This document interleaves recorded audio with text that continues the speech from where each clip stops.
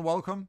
Lecture 1, a quick look at OLS with Stefan Eriksson, and today, you got it already.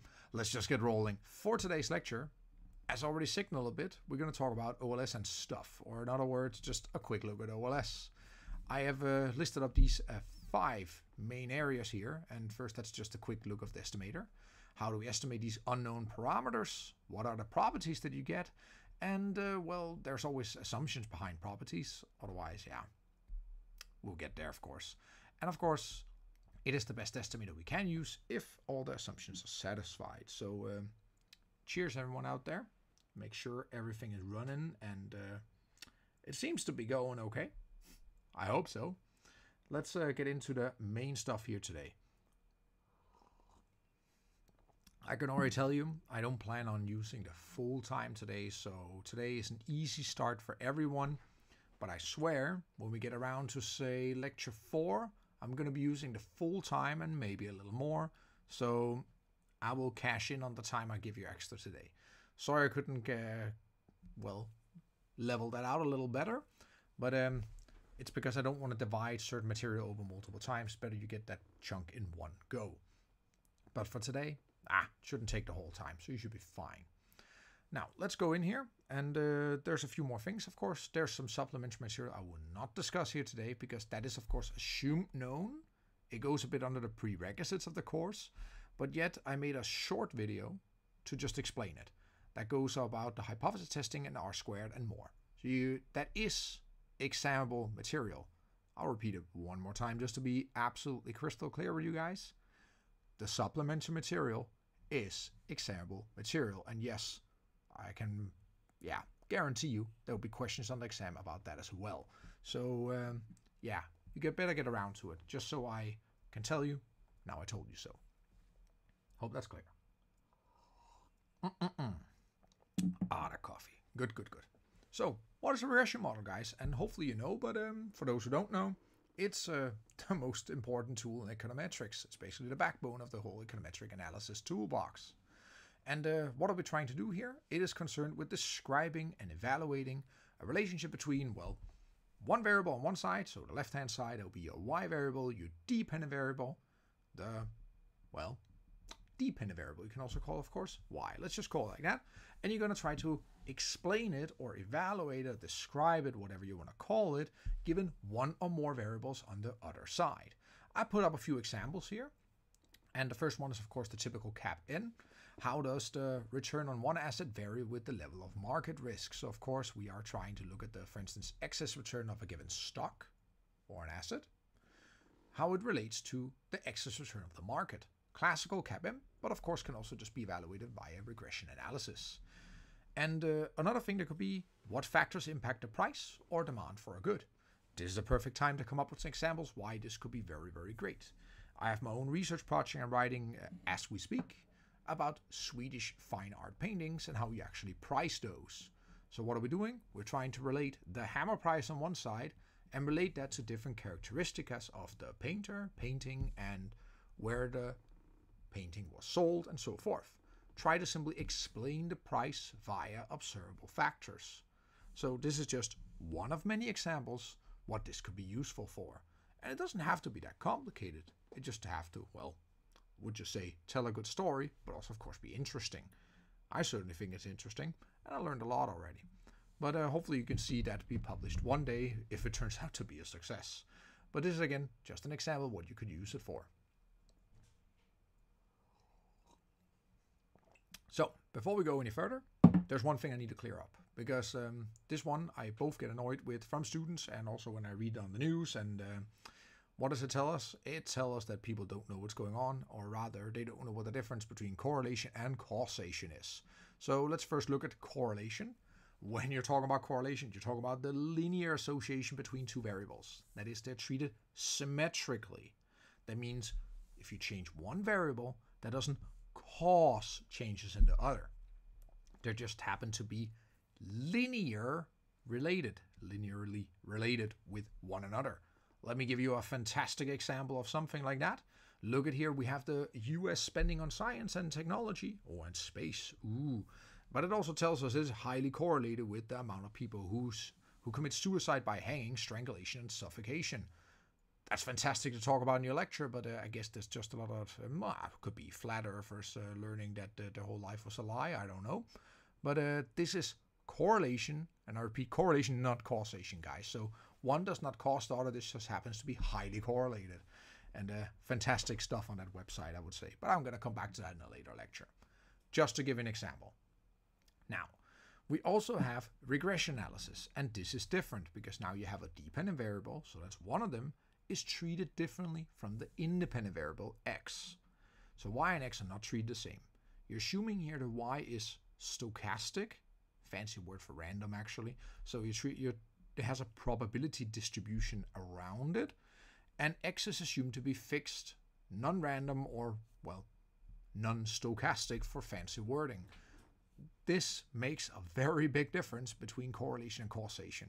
So here you can talk about y being caused by x, given the setup, and not like your setup in correlation. Again, it's actually nicely explained in the book if you want it a little further. It's also where I got some of the notes from. So, well, go and check it out. It's on the reading list for today's lecture, if you haven't read it already, of course. But you're good students, of course, so you already read all the material and prepared for the lecture. You can see I totally have high expectation of everyone, of course. But you're going to be doing just fine, I am certain. Now, let's start with a nice example of a simple linear regression. Simplest of all, we take just, dependent variable on one independent variable. Suppose we want to study the relationship between the super well-named fund XXX and the excess return of the market index. Let's put it up like this here. You got on one hand, we got the excess return of this totally not suspicious fund. I keep saying I should change it, but nah, I'm too lazy for that. And then I'll leave it up to you what you're going to call it, what you think it is. And the excess return of the market portfolio on the other hand. You can look at the numbers here, and you already get an idea that just by, eyeballing it, you see that if one goes up, the other one goes up. So it suggests a positive relationship. The best way just to get around this is perhaps just, let's do a scatter plot. You're right, Slowpoke. Thanks for that, Slowpoke. You got it. So if we put up here a scatter plot, we see that we dot these 5 dots against each other. And again, it indeed suggests a nice linear relationship. And, well, we can of course just try and draw a straight line. And that's actually what we're doing, especially with OLS. We're just drawing straight lines. So, ladies and gentlemen, if you know how to draw a straight line, we're well on our way to pass this course. That's a good start at least. Too much said if you can pass with that. Let's just not. So we can approximate this relationship using the equation for a straight line. And that is, we relate y, your dependent variable, to a constant alpha, plus beta x, beta being the slope of this line. There we go. And of course, we assume that this relationship is not perfect, as you can already see. Let's see if I can get my cursor on here. You can see my cursor now, I hope. Tell me if you can't, or tell me if you can. That would be nice to hear from you guys. You can see the relationship is not perfect. You see the line cannot straight go through all points in this case, right? We are drawing a straight line. We are restricting ourselves to that. And of course, since it's not perfect, we have to add a so-called error term to this. And of course, for reasons explained later, we assume that the average value, so the expected value of this error term is 0. Well, we're going to come back to that, of course. And we, of course, we have some subscripts t, which just takes on the value 1, 2, 3, 4, up until capital T. In this case here, it's 5, because we got 5 observations. You can call it 5 time periods. So this is just what we're trying to do. But let's just build on this first, and hopefully explain all the components that comes with it. And we can immediately extend this to multiple regression, or not simple linear regression anymore, but it is rather simple when we think about it.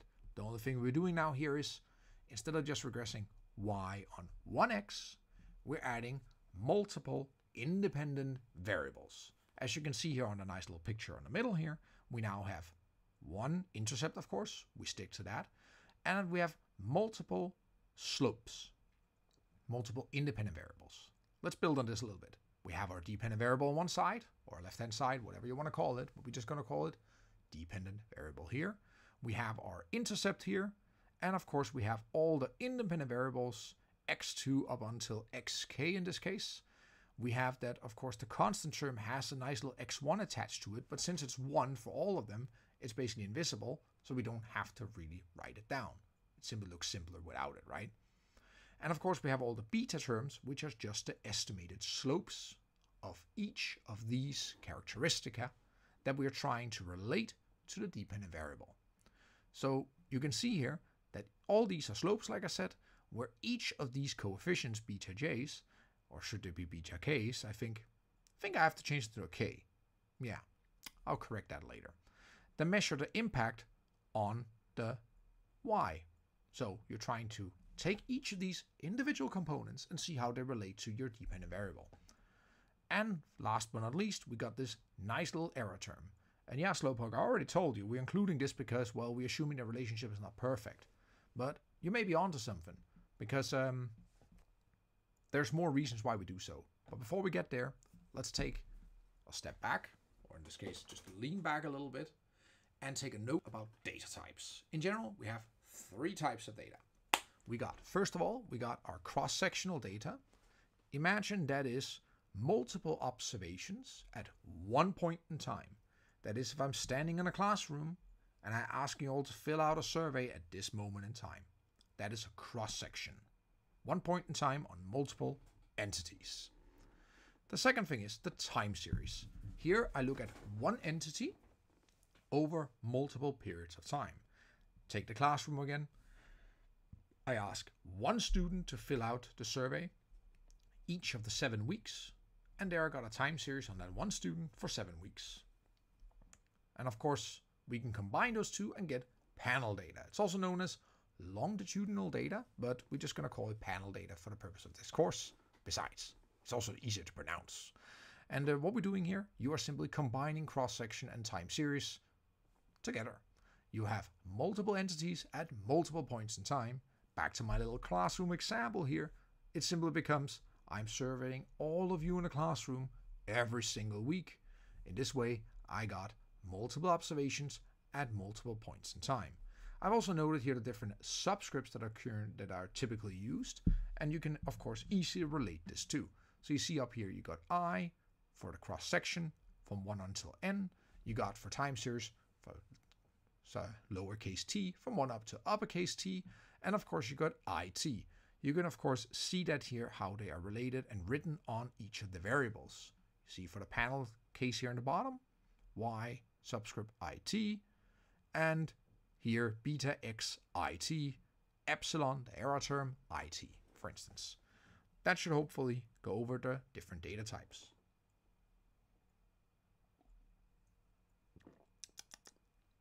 Coffee fair. That's good for you, I guess.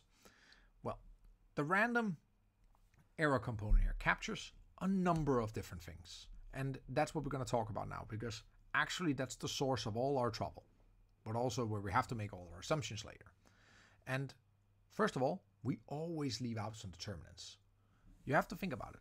Regardless of how many x variables, independent variables I will add to my model, theoretically, I'm always forgetting something, whether it's relevant or not. But of course, let's just leave it at relevant things. So I'm always leaving something out. And the second thing is, there may also be things that cannot be modeled. Suppose I'm figuring out the stock price again on this given stock that I want to measure to see what's the return on this stock. There's some things I cannot model. And that could be anything that are, behavioral characteristics of the people in the board of this firm. I don't know, I can't model that. Or people's motivation, or simply people's entrepreneurial spirit, or investment strategy, or their nose for good business. These kind of things I can't model, so I can't add all those measurements. So there's some things we just cannot add. And third, but definitely not least, there's also random things we can do. And that could be terrorist attacks, natural disasters, and double rainbows all over the place. There's some things we just cannot. They're random outside influences that randomly impacts our stocks or our dependent variable in this case here. So that's definitely another thing. So that's why mainly we're including this error term. And let's go and determine these regression coefficients. I talked about this intercept alpha and a number of different betas. And the thing is, how do we even determine these? You all heard this before, hopefully, before this course in your undergraduate study, a bachelor's degree, right? You heard about OLS, which is just ordinary least squares, the technique we're going to be using throughout this course. And how do we get the line here? That is by using OLS. But to understand why and how, first you have to know that alpha and beta are unknown and have to be estimated. These are parameters that we need to estimate. Okay? So that's what we're going to do. And we're going to use the data we have at hand to be able to accomplish this. That's the plan. So in order to get there, of course, the most common way to estimate these unknown parameters is by using OLS, ordinary least squares, to determine these two things. And what it actually does, it tries to minimize the sum of squared residuals. Now, that for a lot of people who don't really know what that is, that sounds very confusing. What is the sum of squared residuals? What's a residual? Well, we know what a square is, but there's a lot of things that could be a little chaotic and a little confusing. But let's try to disentangle that a little bit. So let's look at what are the different components. First of all, let's denote YT. So here we go to notation, guys. YT denotes the actual point in our data set for a given observation. So that's the data that we can see, we can observe, that's what we have. Then we have on the second line here, let's use my cursor here again, that will help a little bit. We have YT hat, where hat denotes the estimate, or rather the fitted value from the regression line. So YT is the actual value, YT hat is the estimated or fitted value. We subtract those two and you're left with an error, or what we call a residual that we call UT hat. That is the residual. And now remember, the sum of squared residuals. So we know what a residual is now. Squared residual, I can figure that one out. That's squaring this UT, okay? And then the sum of all these squares. So you take all these residuals from each of the observations, you square them and you sum them, and you want to minimize that. That's what we're trying to minimize.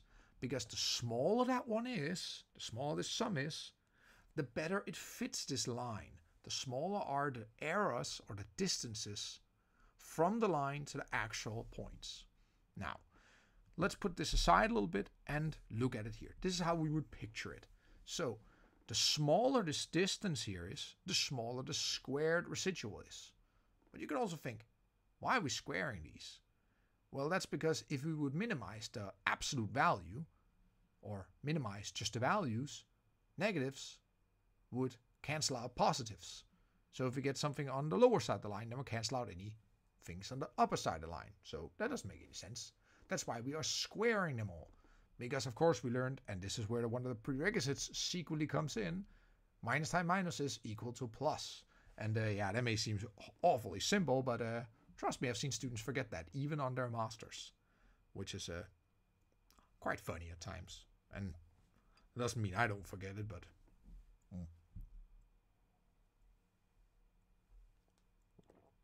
Ooh, I should remember to drink my coffee a little faster, because it gets a little cold and it becomes a little nasty at the end. So the good thing is I got more coffee, so we can always get some more. But okay, what are we going to do here? So now we got this little fine line here. Great. But what are we actually minimizing? Slope. I already told you guys that, so we know this. We're minimizing the sum of squared residuals. And how we're going to do that? We do it the following way. We choose alpha and beta such that it's minimized. Okay, great. But let's put it up in formulas. You're trying to optimize the following. You have this Lagrange function that we all learn in our mathematics course, so we're not going to deal with it here. And of course, we take the derivative and set equal to 0 and minimize. That's what we do. So that's what we're going to do here. So you take the derivative equal to 0. So we do it with respect to alpha. So you take delta L, delta alpha. So we're trying to optimize, or in this case here, find a solution for alpha. In this case here also for beta. good for you guys. You don't have to calculate this. This has all been derived multiple times. You've probably seen it before. So we're just going to apply some magic and come up with the formulas here for you, which are, if I'm not mistaken, displayed on the screen right here. So hopefully you can see them. Right? Yeah, good. So there you can actually see what the formulas are. So that's pretty good. Now, back to this example we had before with the 5 dots. Now, if I use these formulas for these 5 dots, I get the following. We get this nice little line here. We get alpha to be minus 1.74 and beta had to be 1.64. Now, that means we get a fitted line of the following. We have yt hat equal to the intercept plus the slope times x. Stata reports it this way, and this is a nicer way to report it. How we're going to make Stata report it nicely, that's something we're going to be dealing with in the computer practicals, and something that will haunt you forever if you do it poorly in your master thesis. But of course, what do we get here? We get a positive coefficient, which means that if the excess return of the market goes up by 1, we see that the excess return of our stock, here in this case here, the excess return of, was it Ford again, I believe? More if I remember correctly, goes up by 1.642 ceteris paribus. Do not forget that. Everything else held constant. In this case here, we don't really have to do it because there's only one independent variable. If there's multiple, we kind of have to remember it. We see there's 3 stars. That means it's significant at the 1% level. We have it also nicely displayed in the bottom of a table. P-values here for 10%, 5%, 1%. We're going to come back to that at the end of today's lecture, so don't get confused by that now. But there's one big issue with this one here. Guys, this is where you're going to wake up in the chat and I'm going to request something for you guys. What's the problem with this whole regression? This is the time where I can lean back for a few seconds and wait for your answer. What's the problem with this regression? Yeah. And pour some more coffee, of course. What is the problem? What is wrong? Oh no. Correlated. That's the first one. That's from Bart. So Bart, you say it's correlated. Well, it's good it's correlated. Not perfectly, but it's good it's correlated. So it's unfortunate not that. Anything else you guys can come up with? It's not unrelated, but correlated is not, unfortunately, not the correct this here. We got one from you from Schiel and Frank, constant non-zero. Constant non-zero is not a problem, but the number of observations is. We simply have low n, as Anthony says here. So very good, guys. We got here indeed that we have way too few observations for this one to be trustworthy whatsoever. You should not run regression analysis with this few observations. This is just a stupid classroom example, so we'll hopefully fix that in just a moment. I would like to make a note about this constant. We're going to come back to that, but I would like to make a note already. You see here that it's insignificant, that this has no stars. That means, in a statistical sense, it is not statistically different from 0. So that we have that the constant is non-zero, it's statistically still 0, because it's not different from 0, statistically speaking, right? So that's not a problem. But we're going to come back to that. But again, the problem here is the number of observations. So with that settled, let's improve on this a little bit. Go grab some. There's plenty of coffee out there, guys. So let's dive in some little more here. Let's use a better example. Let's improve on this situation. So now I got some Ford data here. That was what it was before. So I have my fund XXX, but now I'll go to Ford instead. So we use the excess return from Ford. You know those dudes that makes cars, right? Over in the States. Yeah, very good. And we have the market index S&P 500, which is one of the most popular indices around there. So we got a lot of data from November 1989 to August 2010. Now, let's see what we get. We estimate a simple linear regression following the model as displayed on screen here. Right. So we see here, we have the excess return, that's your Y, that's ER Ford, and we have a beta on the ER S&P. Okay, we estimate that, and we get the following here. Now what do we get? We get the beta, because of course we call it the beta because just the cap M, right? So we know what the term is here, the financial beta. We estimate that it's 1.315, It has 3 stars, that is significant at the 1% level. Now, we don't have the problem with observations this time because now we've got 249. That is a lot better. But how do we interpret this? So first of all, it's statistically significant at the 1% level. We got that one covered. What does it furthermore say? If the excess market return goes up by 1, the stock excess return for Ford, or sorry, the Ford excess return will go up by 1.315. That is, beta is above 1. So in a more financial sense, it moves in the same direction as the market, but it's more volatile because the coefficient is above 1. That's what we see here. And here we see that the coefficient for the constant is statistically different from 0. But let's not dwell with that because that talks about the alpha. And of course, what the financial alpha is, well, you guys know how to Google and go on Investopedia, so go in there and check it out. Not something we are going to concern us with right now. So that should stop for now, at least for this here. Let's take one more thing maybe. Let me see. No, I think this is a perfect time to go take a small break. I will have just a 10-minute break for you guys. I'll be back at, in 10 minutes from now. And yeah, go get some coffee. That's a perfect time. And roll pause credits. And see you back in 10 minutes, guys. Bye-bye. Hello and welcome back to, the second part of today's lecture. And first, now I'm ready. Okay, let's go on with part 2 of today's lecture. So, we went all the way through the basis of OLS, what it actually means and what it tries to do. Now let's dive into some of the assumptions underlying, or first let's just discuss linearity. In order to use OLS, we require that the model is linear. And what does that mean? That means that it must be linear in the parameters, so linear in alpha and beta, but it doesn't have to be linear in x and y. To understand that a little better, let's put up some examples. First of all, this one here, you can estimate. It's linear in the parameters, so you see here the beta here, that is linear. Oh, let's put up the cursor so you can see it. The beta is linear, however, this is not linear because you squared x, but that's fine. On the other hand, if I would do this here, so I would say x to the power of beta, that wouldn't go. That would not be linear in the parameter. So the bottom one, nope. The first one is a yes.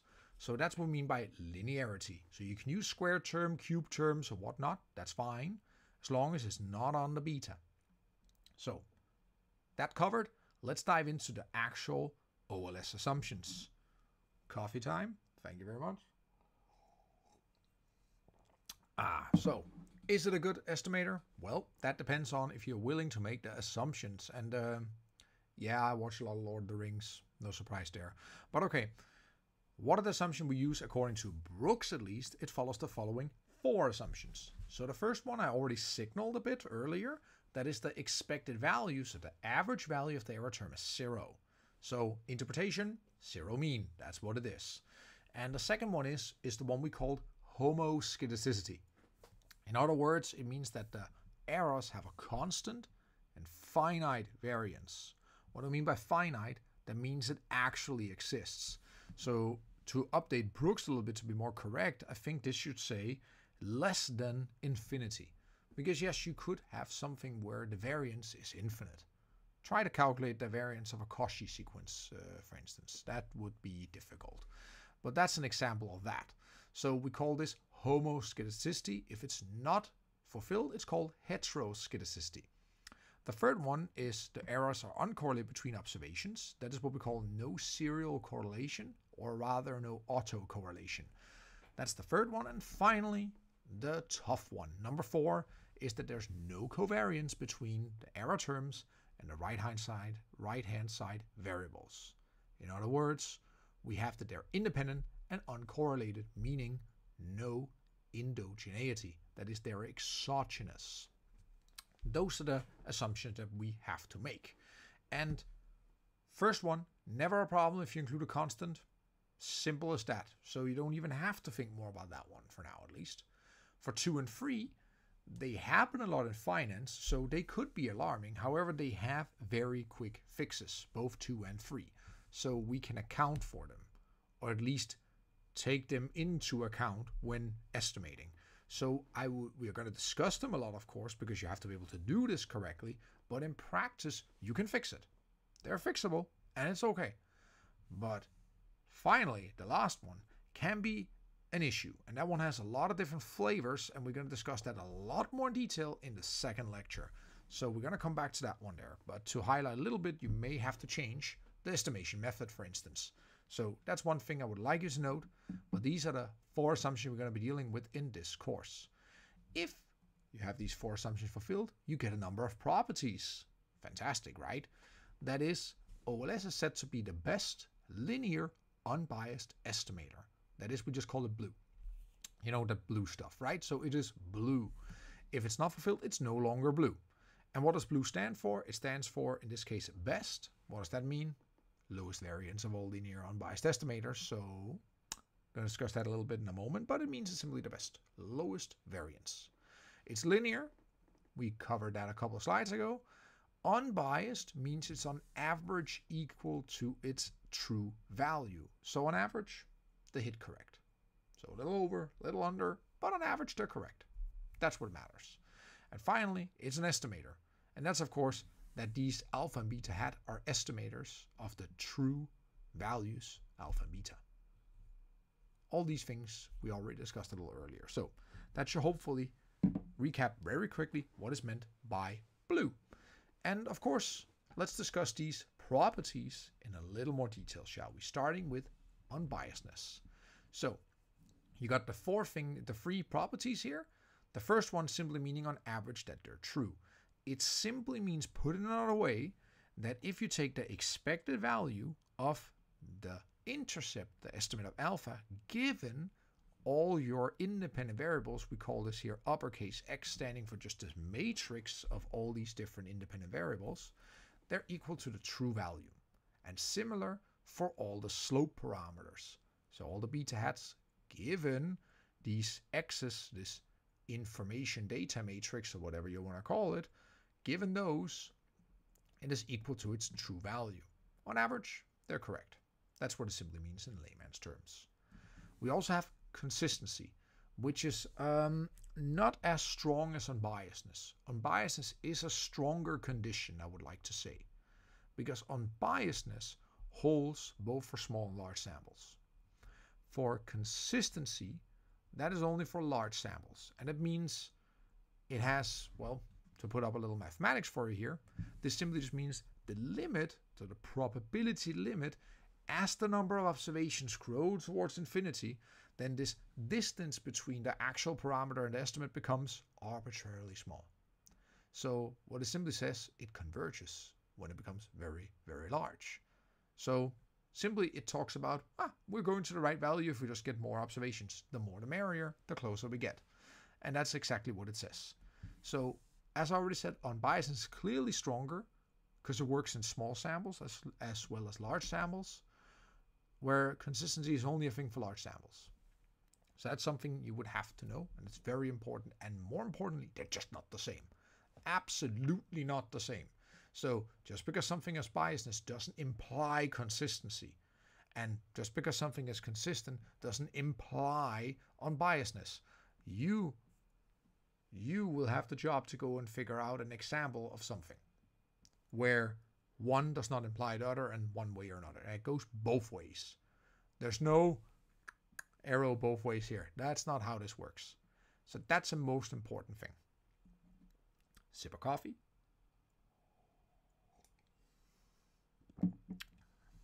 Now we have efficiency. And when I mean efficient in terms of this course here, it doesn't mean that I wrote something in the fast and quickest way or whatnot. No, it means that it has the lowest variance. So of all these unbiased estimators that may be out there, this one here from OLS produces the lowest variance. This we say here. So if beta, or this B, just regular B, is just any other different estimator, it means that it can never be better. It could be the same or larger, but it can never be smaller than this from OLS, which is the beta hat. That's simply what it means. Lowest probability that it lies away from its true value. And of course, it could be a thing the question that becomes, would there ever be a case where you would like to say trade in some of these unbiasedness for variance reduction? What do I mean by that? I mean, you could get an estimator with a lower variance if you're willing to sacrifice a little bias. So if you're willing to accept some bias, because remember, OLS is the best one when it's unbiased. But what if I said we could just, in some cases, say, wow, we give away a little bias, but we know we're way more precise, in the sense that the standard errors, or in this case the variance here, becomes much smaller. Is that the case? Do we even have that? It exists. And the thing is, yes, there's a trade-off, and actually is often discussed. And an example is whether RCT or not. That's a really good example of this. First of all, what's an RCT? That's a randomized control trial. Think about it as a lab experiment, but it also happens outside the lab. So what it simply means, you have randomly assigned a treatment and control group, truly random. However, in some cases in practice, that's not possible. So if we would run an RCT, we get the most unbiased, the most clean estimator out there. However, it could be, in some cases, you'll be better off saying, you know what, I cannot run an RCT. I can do the second best thing in terms of unbiasedness. However, I am able to, by doing so, get a smaller variance. So you get something for something, right? One thing for another. And one thing you can think about it here, let's put that one away. One thing to think about here, look at these dartboards. Don't know how much dart you watch or how much you like to scream 180, but if you look at the upper left one here, somebody hit a lot of bullseyes. That's not even 180, that only produces 150 if you hit that 3 times, so it's not even the best one to go for. But the point here, the best estimator you want is the upper left corner. That's where you both have low bias and low variance. And what does it mean when you're moving from one dartboard to another? Now, let's think about it. First of all, you have the best estimator up here. The worst one is the lower right corner. Here you have something that both has high bias, means you're far away from the middle, and high variance, that is the spread is larger. What I mean by, suppose you have the most unbiased estimator, but there's some variance. Then you're in the lower left. That is, on average, you're correct. You're right in the middle, but your variance is a little high, so you're a little all around the place. But on average, it's correct. But what if there's some cases where you say, you know what, I'm not going to do an RCT, but I'm going to get something that is a little more biased on average, so it's consistently a little off, but it's way more precise. That corresponds that we move from the lower left to the upper right, for instance. So that means up here in the upper right, we now have a case where we're consistently a little off, but we know that we know, but we also know this estimate here is now way more precise. So that depends on what you want, right? Or what you're able to do so. But it's your job here to know what happens when we go from one board to another. So don't forget to study that. That's a good point. Because it's really good to understand how this actually works, how moving around these dartboards here work. So don't forget to study that. And this is also a very important thing about the way I lecture. When I say something that's important to study, that means you're going to see it. So don't forget it. Now, when we want to make inference, let's talk about standard errors and precision. So we already talked about the precision here, right, in terms of variance. And without that, we cannot talk about standard errors and all these here when we mention this. Let me rewind a little bit. We cannot talk about precisions without talking about standard errors. That was what I meant to say. So the thing is here, we want to make some inference. That is, we want to, make hypothesis testing. And of course, what is this? This is the point estimate. That's the estimate we obtained, the 1.315. And the question becomes, how reliable is it? This is where, in order to say how reliable it is, what do we need? Coffee. Now, what do we need? We need the standard error. So the reliability of a point estimate is measured by the standard error that you see right below here in this output. So you see here for this one here, the standard error is 0.185. We know from our first statistics course that if I divide these two with each other, you get the t-statistic. And of course, based on the t-statistic, you can already draw conclusions very quickly if it rejects or do not reject your null hypothesis of this coefficient being equal to 0. We're going to discuss this a lot more as we go along with the course, but it's something I assume is known. So this is what we can talk about here. But some notes about the standard error here. So of course, you can calculate these standard errors using the following formulas. And let me save you here. I'm not going to ask you to produce these. We have started to do it for you. You just need to know where they come from, and you need to know the practical implications of this. Because remember, we're very practical. We're very hands-on in this course. Of course, we need to know where things come from, but we need to apply this in practice. And in order to do so, there's two things you need to remember. First of all, some remarks here. First, the larger the sample size, the smaller the standard error. I would like just to call this the more the merrier, right? So the more observations you have, the more precise you get, because the more information you have. This one is pretty straightforward to understand. There's not so much about it. So what it boils down to, you just want more observations. Okay, job done. Let's put that one aside. Now let's go to the second remark. The larger the spread, so the more variation you have in your data, the smaller standard errors. And yeah, I get Slowpoke's confusion here. I really do. Because this one can be hard to understand. Let's think about it. Let's go back to the formulas. Look at the formulas here for beta. Let's look at that one. This is the spread. Mathematics tells me it's on the bottom here. Don't remember if stuff is called denominator or denominator. I always forget that. But let's just talk about the one that's on the bottom. The larger that one becomes, the smaller this whole value becomes, of course. So, of course, this one directly says in a mathematical sense, the larger this variation, the smaller the standard error. So you can look at it here pure mathematically. But let's just put a visual on it. Let's look at these two dots here. If I have the black dots and the blue dots, they both have, they produce exactly the same line. But the question is which one would I prefer in terms of my standard errors? Which one of the two would produce the smaller set of standard errors? I like to ask this in class when we're like in person and everything, but when we're online, of course, it loses a little of its value. But the point being here, like I said, the more variation is better. So we would always prefer the black dots in this case over the blue dots because there's a larger spread. They will come with the same estimate, with the same line, but the variance, or the standard error in this case, sorry, will be smaller because the spread is larger. Pure mathematics in this case. So those are two very important remarks. Larger n is great, or larger t, more the merrier, and the larger spread. Okie dokie. Perfect time to a little more coffee.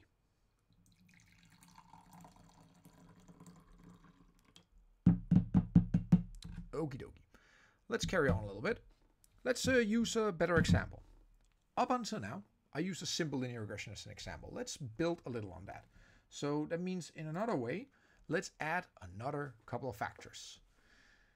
I hope that you guys have been introduced to the Farmer French free factor model. Otherwise, I guarantee you're going to see it in portfolio theory or perhaps even in institutional investment management. Hopefully you heard about it before. But what it is, compared to the old CAPM, we add two additional variables, SMB and HML. They stand for small minus big and high minus low. Small minus big relates to this small firm effect, and high minus low is about this value effect. You know, value stocks outperform growth stocks, something like that. All this theory here again, you can read it in the book, or even Investopedia or Google, they're your friends, right? So you can read it there. But you can find the factors actually directly online. They're on Kenneth French's webpage. So I put a link here. If you download the slides, the PDF versions, you can just click the here, Slowpoke says. Thanks, Slowpoke. That's a good one. So what it actually helps you here, if you ever need it, they're readily available there. That's also one thing I really would like to emphasize. I'll try my best to come with some examples, also point you into a data source. Because I know that you're going to spend a lot of time looking for data, trying to find it and be confused. And when you write your master thesis, that can take a lot of time. And you don't want to spend a lot of time finding your data. No, you want to be sure you spend your time writing a masterpiece, right? So let's estimate this fantastic Farmer-French free factor model. Now, it's pretty simple. What do we expect? Do we expect this beta to be larger or smaller than 1? In other words, we remember we had it to be larger than 1 before, but now when we include these two additional factors, do we expect it to be more volatile than the market, be around the same as the market, that is around 1, or less volatile than the market, so smaller than 1?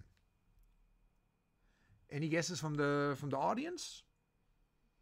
This beta here, so we talk about just the expected beta 1 here, right? Let me put it here. The expected beta 1. Do we expect this to be around 1, larger than 1, smaller than 1? Any guesses on that? See if the audience is awake. That would be great. Smaller, that's 1. Anybody else that wants to chime in on what Frank says here? You think it's smaller? So let's see if we get something that is smaller than 1 here. That would be interesting.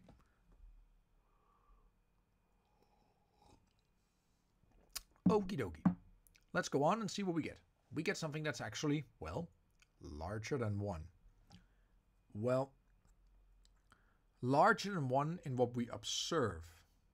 So I'm not saying that Frank is wrong yet, because we're not there yet. Look here, we see a 1.218. 3 stars. Yes, that means it's statistically significant. But wait a minute.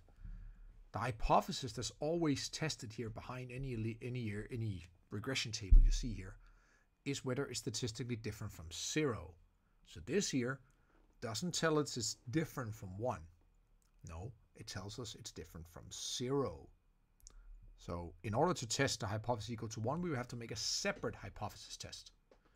1, which we're going to do a little later. So it could be it is not statistically bigger than 1. And then Frank will be right, but it looks like here that it's going to be larger than 1, but we're not quite there. So again, we see something is smaller. We see that SMB, there's no small firm effect here. It's not statistically different from 0. But we do see high minus low going in with a negative value here, talking about these value stocks versus growth stocks, and we actually see a negative sign here. The financial interpretation I will leave to you, because you're going to need it later. Wink, wink, assignment stuff you have to do. But what you can see here, Starter easily just builds a nice little table for us to work with here. And adding this in Starter is really simple. And also the whole idea of just adding a few more regressors or independent variables, straightforward. Now, the final thing I want to discuss here for today is just hypothesis testing. I know I've included some of it over in the supplementary material. That's where I go way more in depth than here. But let's just briefly go over it here. I think that'll be nice. So, before we do this, we need an additional assumption. We actually need a 5th assumption. And that is that the errors are normally distributed. Let me make this very clear, guys. You don't need the 5th assumption here in order to have the best linear unbiased estimators, the blue estimators. They're unbiased without the 5th assumption, but you need the 5th assumption in order for this here to be, well, in order for us to conduct inference, that is hypothesis testing. And I'm going to give you an example of a t-test and an f-test. What's the difference? Well, that depends on whether you're testing one or multiple restrictions. And the thing about this one here, it's rarely a problem in practice. Guys, this is, and I swear, can't swear, I can't promise anything I can't keep, but question to you guys, why is this not a problem in practice? Anybody who actually knows this? Do you know why the 5th assumption is rarely, and it doesn't say it's never, but it's rarely a problem in practice? Anybody who knows why? Because this is a very important point, I think. Central limit theorem, yeah. I'll buy it, that's very good, Frank. Indeed, what does that mean? That means, well, it's asymptotically normal said in a different way. That means that sample is large enough, it will converge towards a normal distribution. If I'm not mistaken, that's what our central limit theorem tells us. Correct me if I'm wrong, but that should be what we really need here. So that's why it's rarely a problem in practice, especially for financial data, because we have very large data sets typically. Of course, you cannot really use this if your data sample is small. But if we have a large data set, no problem whatsoever, guys. No problem. Then you can just use it. And that's it. So that's why. Let's go over to hypothesis testing now. And this is where we come back to this other test. Remember, the standard test is whether it's equal to 0, but we can also just conduct a separate test to see whether this beta 1 here, is statistically different from 1. So let's try that. We have the formula, which is the estimate, that's 1.218, minus our hypothesized value. So that's, in this case, 1. But normally it would be 0 if it's just in a regression table. That's why I say you can just take the coefficient divided by the standard error and you get your t-value. In this case here, because our hypothesized value is 1, you would first have to subtract 1 before dividing with the standard error.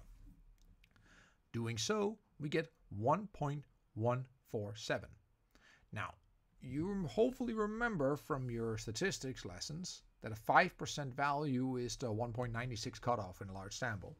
So we already know, because our t-value is lower than that, it's not significantly different from one at the 5% level. Maybe at a 10, but then again, 10 is around 1.6, I think, or so 1.55, or is it 1.6 something.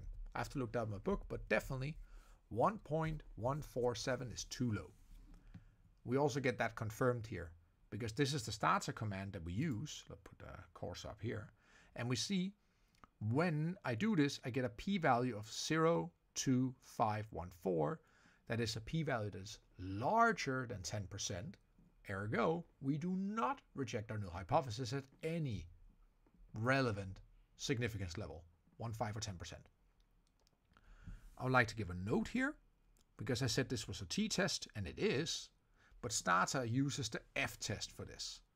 And no need to worry, because remember, the t-statistic is just the square of the f, and when you have an f-test with only one restriction, it just boils down to a t-test. That's why Stata just used an f-test, but it amounts to the same thing. So for you, and the easy p-value regulation rule here, or whatever the p-value rule, just use that one, because that remains the same whether it's f or t-test in this case. So that's why it's no problem at all here. So that's why we can just look at the p-value and directly conclude. And of course, if we reject it, like I said, we say it's statistically significant. It's very important we get the wording correct here. Statistically significant. Okay? And another thing here I would very much like to point. Don't get blinded by the stars. What does that mean?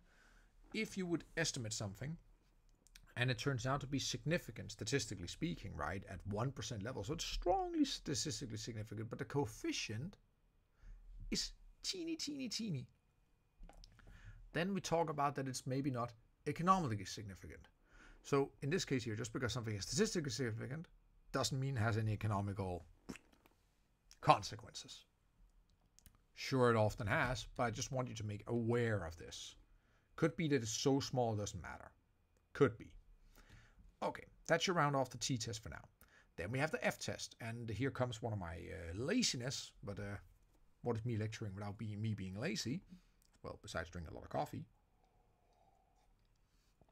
So I wrote Microsoft, figure out later, open the best software on Windows, that is Paint, and wrote Ford over it. So if you want to test 2 restrictions or more, we use an f-test. And in this case here, I see that individually speaking, SMB is individually insignificant. HML is significant individually speaking, but what if I want to test them both at the same time? That is, I want to test if they are jointly significant. Because you would say, SMB is insignificant, I should drop it from my model. But 2 things. First, there can be a nice theoretical argument why you should display it. In this case, there is. The whole Farmer French series of paper explaining this back in the 80s, 90s. I think it's 1993. Second, it could be jointly significant as it turns out to be here. So what do you see here? We see over here, on our little table here, using the Stata test command over here, you see, the p-value here, or in this case here, is 0.0773. it is lower than 0.1, which is significant at the 10% level. So in terms of stars, it will get 1 star. Woo! So it will be significant at 10% level. Ergo, they are jointly significant. So that shows the difference here, why we should not drop it. And let me highlight it one more time. Be sure to study the supplementary material, because I will go over this in a little more detail. And of course, also R squared. I didn't mention R squared almost at all here. I actually didn't mention it before now. And well, I don't really like it, but it doesn't mean it's not without its uses. And I discussed it over in the supplementary material, which you guys can go and take a look at. And the sooner the better, of course, because, well, it may come back before you know it. And with that said, that was all for today's lecture. You can see I'm actually done a little earlier. Isn't that fantastic? So this is where I would like to round off and say, well, good luck with the course. And thank you very much for watching. And yeah, that ends today's lecture.